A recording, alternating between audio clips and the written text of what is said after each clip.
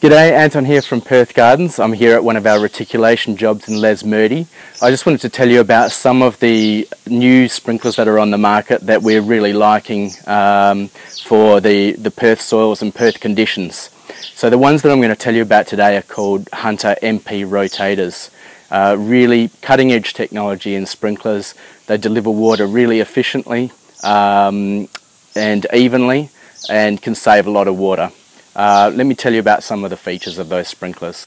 These MP Rotator sprinklers come in a variety of different radiuses, so they can cover different areas of garden or lawn size. And one of the really cool things about these sprinklers is that you can adjust the arc of the sprinkler. You get one of these little tools and then you can adjust it, anything from that spraying a quarter circle there all the way round to whatever radius you need. And you know, when you're trying to stop water from spraying onto the paving, that's a really good feature, because most regular sprinklers come in quarter circle, half circle or full circle, but none of the in-between sizes.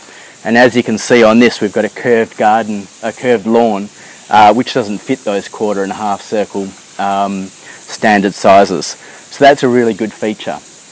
Another thing about this is you can see it sends out these solid streams of water which are rotating.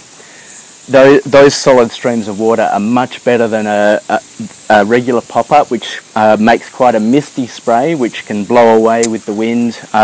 You get it blowing everywhere, and far less goes on to the actual garden beds with the traditional pop-up type sprinklers.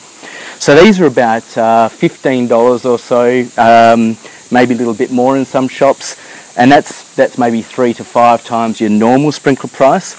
But when you consider that you save a considerable amount of water, you are delivering it more evenly and efficiently across your garden bed, they'll last longer, and they can generally spray further, so you can use fewer of them.